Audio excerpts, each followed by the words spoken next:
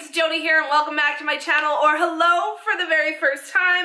Today we are going to have a battle, an epic battle between makeup brands and products, and I'm super excited about this one. I've been wanting to do it for a little while, but I needed to do some research. I needed to play around with both products a bit more before I finally made my final say. Today we have in the brownie gold shorts, in the left hand corner, Laura Mercier translucent setting powder. Much beloved and hyped about here on YouTube, versus the new player in the game, the Kat Von D Lock-It setting powder in translucent. Da da da da.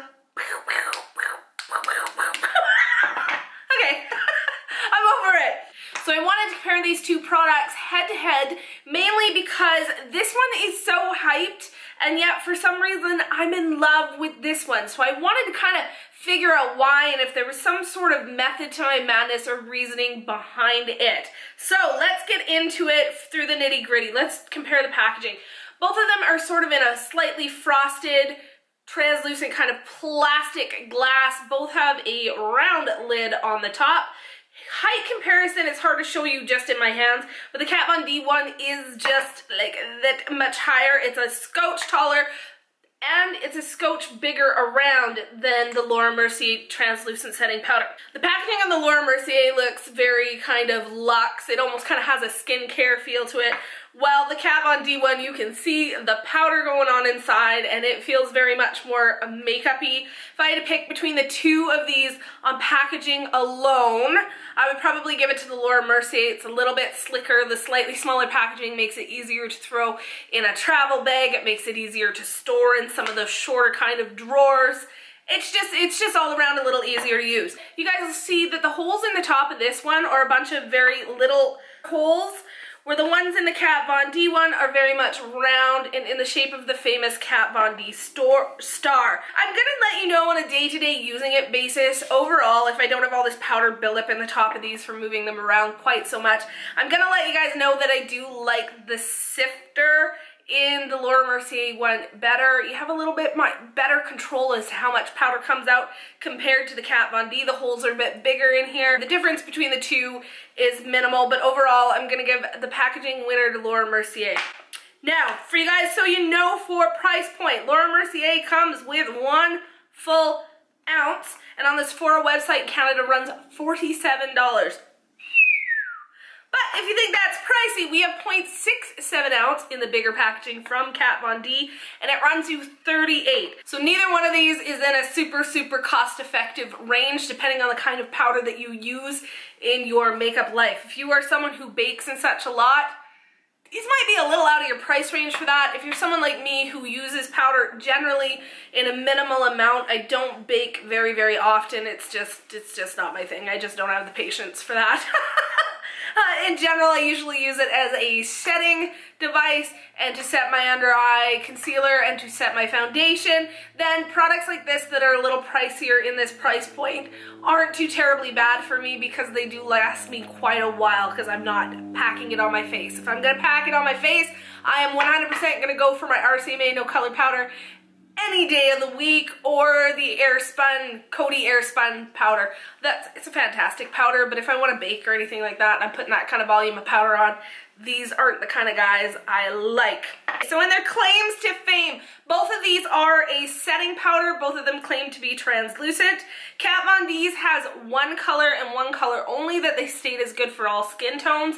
I cannot entirely 100% attest to that because I am only one skin tone, so I can't really make myself that much darker or lighter to test it on. However, we will let you know that some of the big guys that have been out there for a long time, like the RCMA No Color Powder, they only have one color of powder. When it comes to the Laura Mercier powder, this, however, has two separate colors. I have the light to medium, but there is a medium to deep, which makes me go, how translucent are you really if you've got to have different colors for different skin tones? Just putting that out there. The Laura Mercier claims to be a matte finish with a sheer touch of coverage, which I think is why I struggle with this one actually being called translucent, because it's not really translucent. If you, do you know what I mean? If you've got to have two different colors of a translucent powder based on your skin tone, then it isn't really actually see-through, which is the meaning of the word translucent. So I'm not a real fan of this being called translucent powder, but we're gonna leave it at that. So Kat Von D's claims to fame are that it is ultra lightweight, lighter than a lot of the other powders on the market that you can buy, that it's non-drying, so it's not gonna lose the luminosity in your skin, which I highly agree with,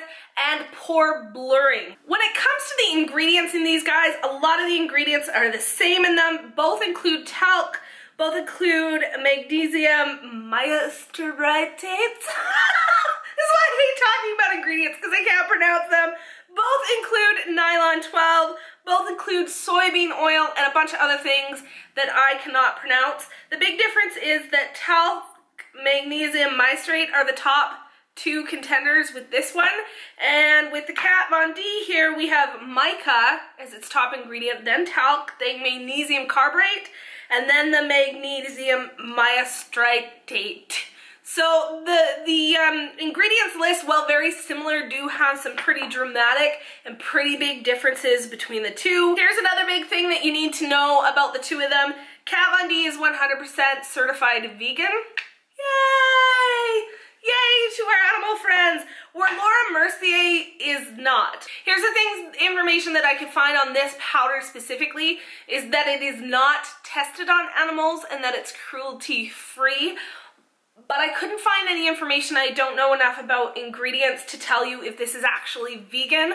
And the other thing that you guys need to know about Laura Mercier products is, while they claim to be do not test on animals, they have absolutely, as far as I could find, no cruelty-free certification. So if that's something that's important to you, that's something big to know between these two. Now at this point, you guys have heard all of the on-paper pros and cons, looking at it, and I'm guessing you guys want to know who I think is the winner. Packaging this Kat Von D setting powder for me is amazing.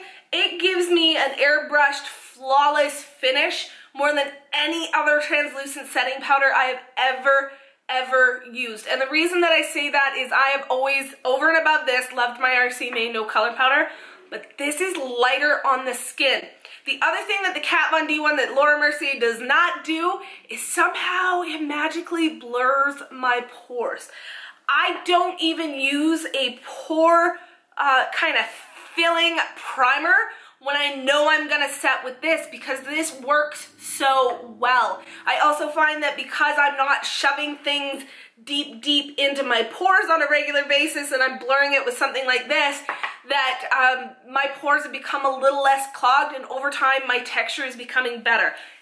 And now, my skincare routine has gotten better as well. So I'm not saying that this is a skincare product and will replace all else.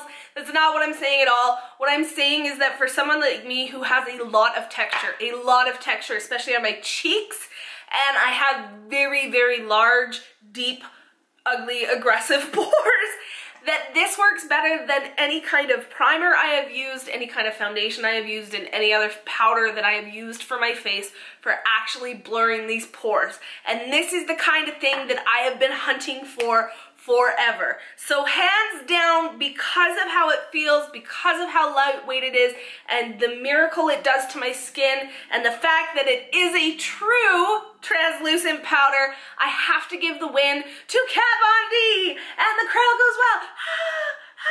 Woo! I'm not going to negate people's views on the Laura Mercier powder. This is a beautiful powder, and I do really like it. But when it comes hands down, when these two bad boys are all gone, which one am I gonna actually repurchase? And I think Laura Mercier is gonna be saying bye-bye to us all, and Kat Von D will probably be here to stay. I would love to hear you guys' thoughts, questions, comments, concerns, dilemmas regarding these two products, how long I've owned them. If you guys want to know how many months I've been trying the two of these, or anything like that to come to my conclusion, please let me know in the comments down below. And as always, guys, you know the drillio. Please give me a thumbs up if you enjoyed this video. Don't forget to subscribe. If you're not subscribed already, it would be greatly appreciated. And as always, guys, thank you so much for stopping by. I will see you all next time.